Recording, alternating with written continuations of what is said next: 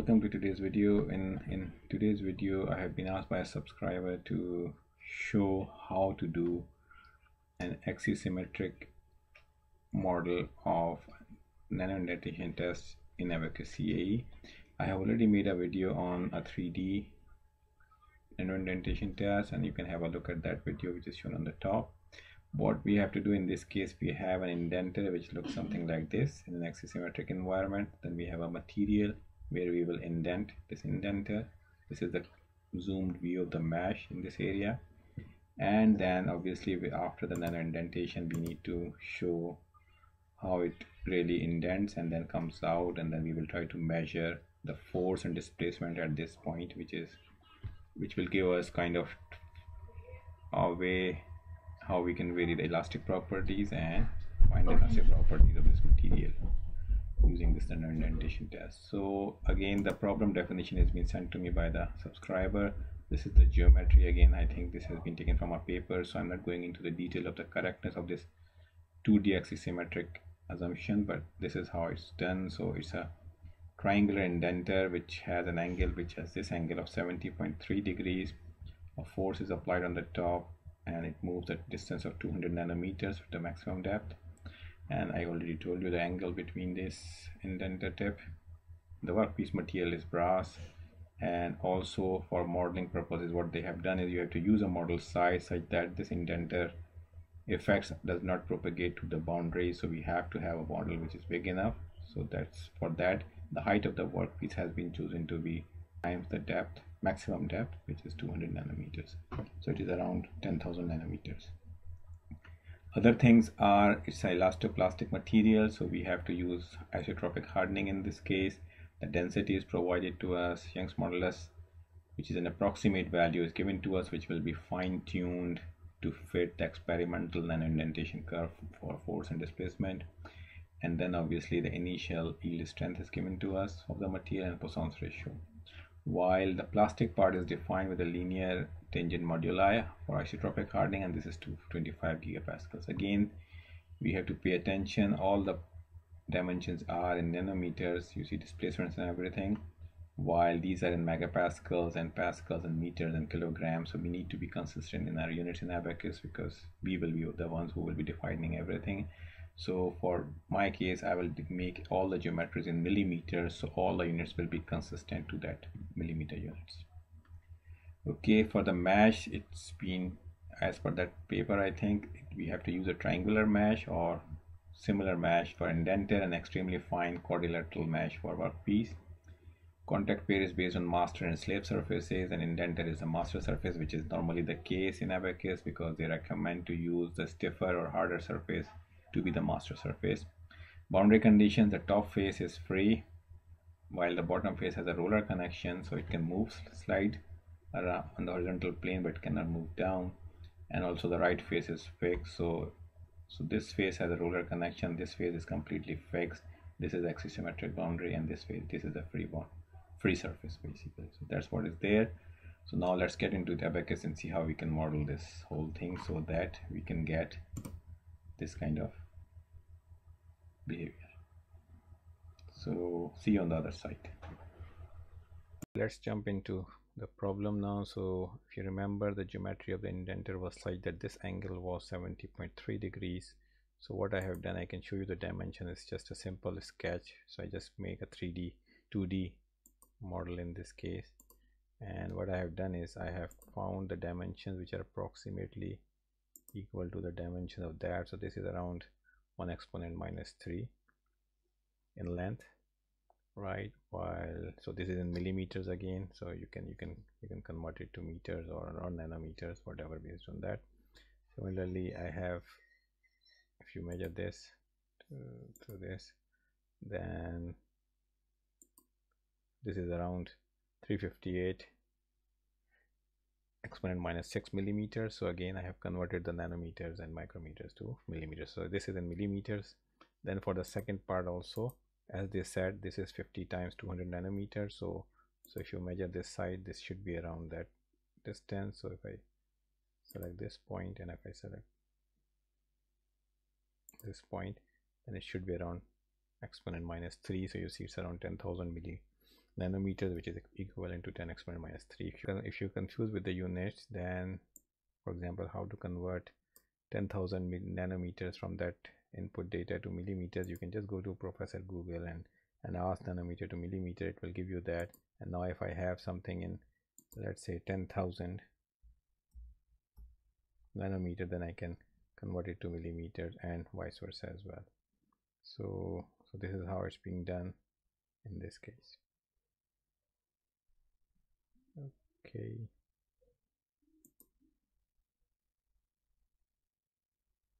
So that's why you have 10 exponent minus 3 here.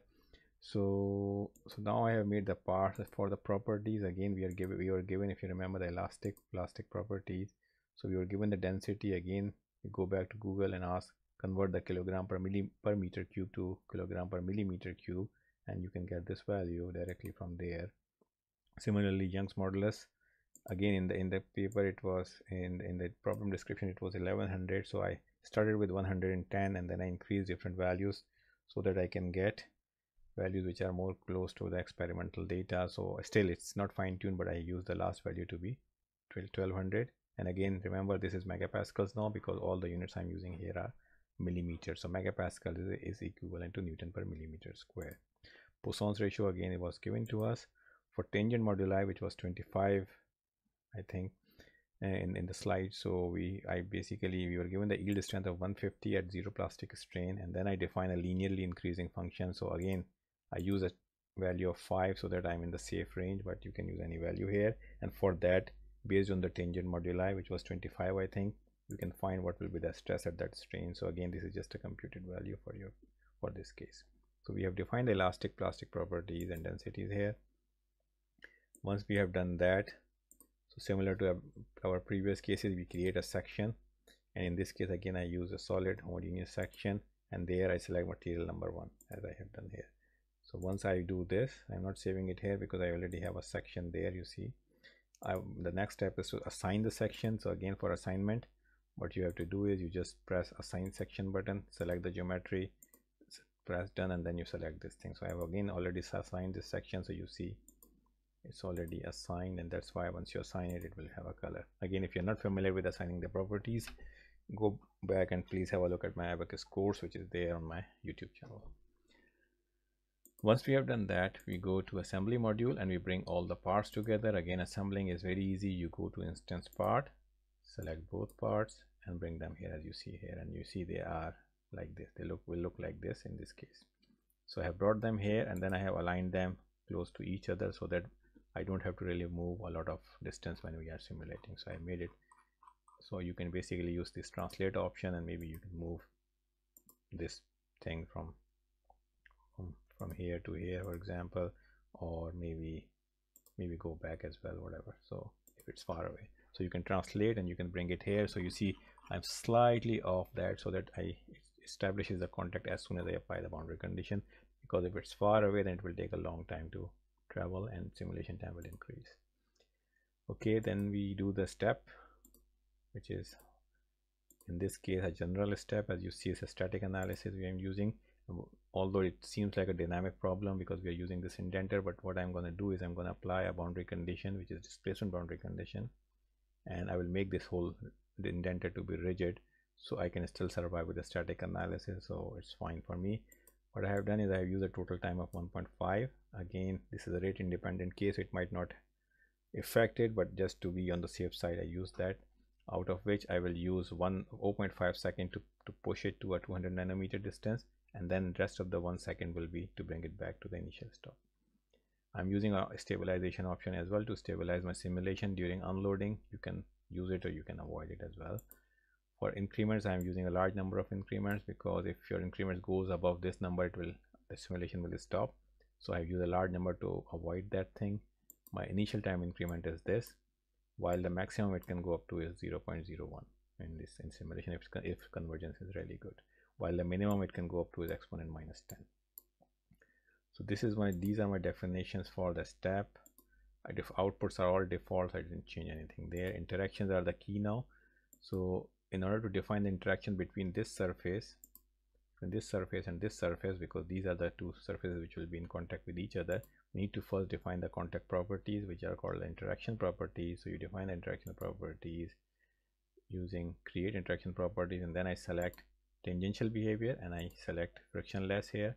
Then I select the normal behavior, and in the normal behavior again I use a default option of hard contact, and I also tick allow separation after the contact because it has to move back and the contact will again be the surfaces will again be separated. So that's what I have done here. Now I need to define or assign this contact property or interaction property to the surfaces.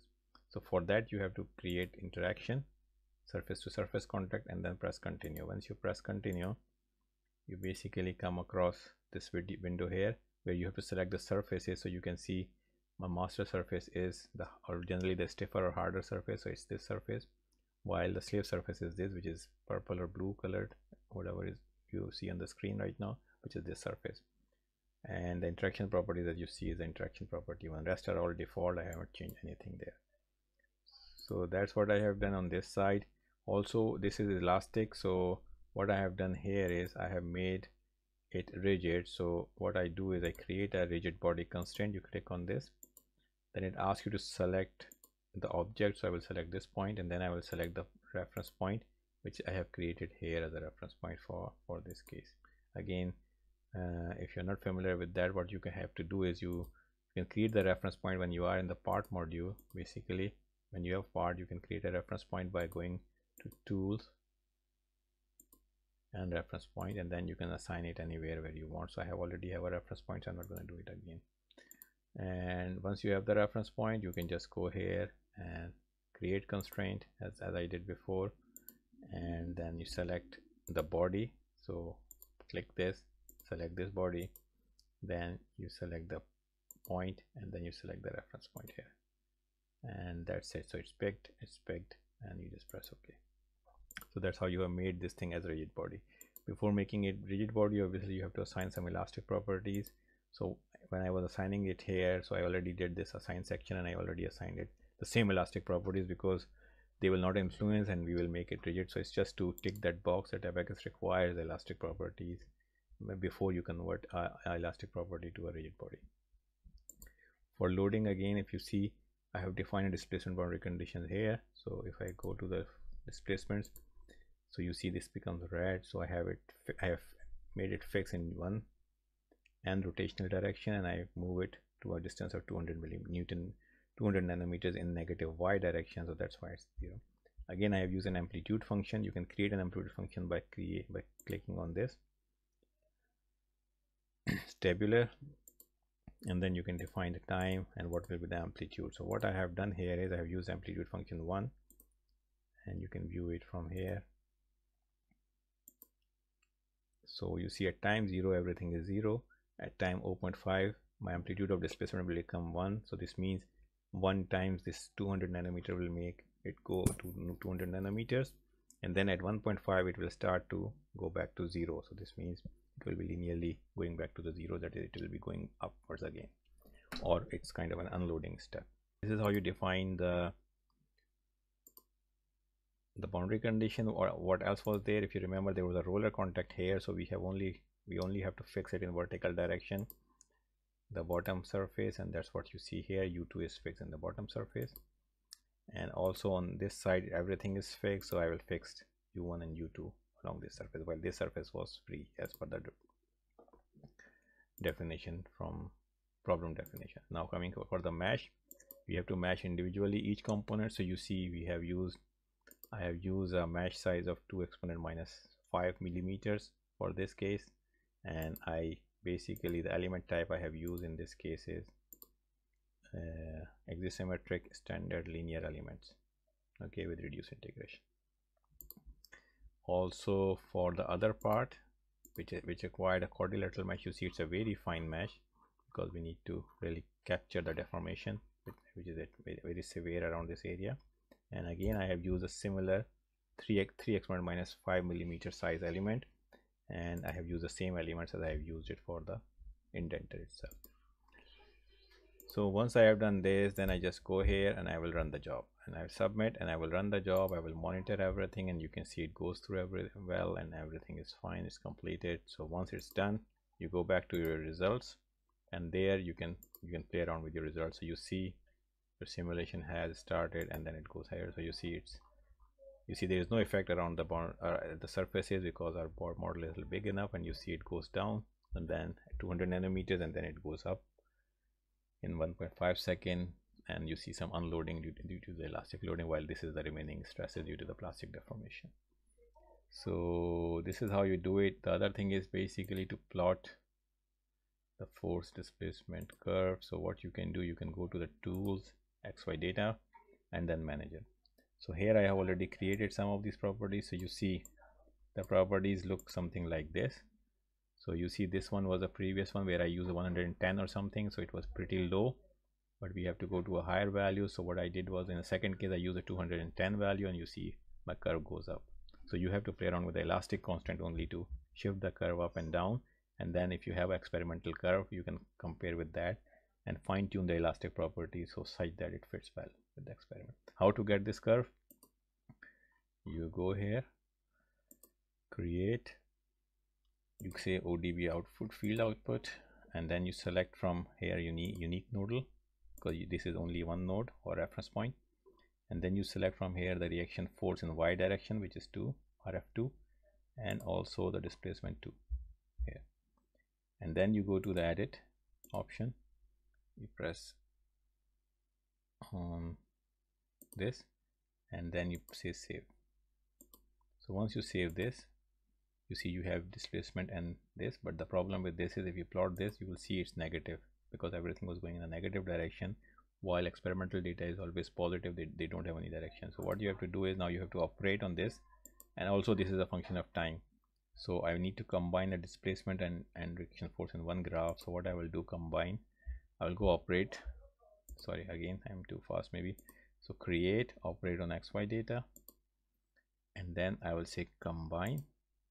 Then I will go with an absolute value of displacement, because if it's negative, I only want positive, as my experiments are positive. Then I use a comma here which is missing. Then absolute value of reaction force, which can also be negative because it's going in a negative direction, and I save it as a whatever name I want here. So once I have done that, this is my XY data 4, and if I plot this, so you see this is how it looks like. And now if it's not, you can also import the XY data or data for force and displacement from experiments. So you can say create, you can directly copy paste from the keyboard, you can import an ASCII file, and once you have that data, you can plot them together. Let's say if you have, this is experimental data, you can just select these two by pressing the control button, and you can have a comparison, and you can keep on changing the properties. If this is not fitting well, you go back to your properties, you change the elastic constant again here, let's say something like 3000 whatever, and then you go run again, you go back to your job, you rerun the simulation. Once you have the results, you go back to the results again and check everything is fine, and then extract the data as I said, showed you again, and you keep on doing it unless you get a good fit like this one. So I hope in this quick video you got some sense of doing an axisymmetric nanoindentation test, and I hope you are able to run the simulation on your own. If you want this model, I will copy it again on the website, and it will be available through our website, which is 3macskillshare.com. so please visit that if you want to access any of the models. Thank you very much, and I will see you next time.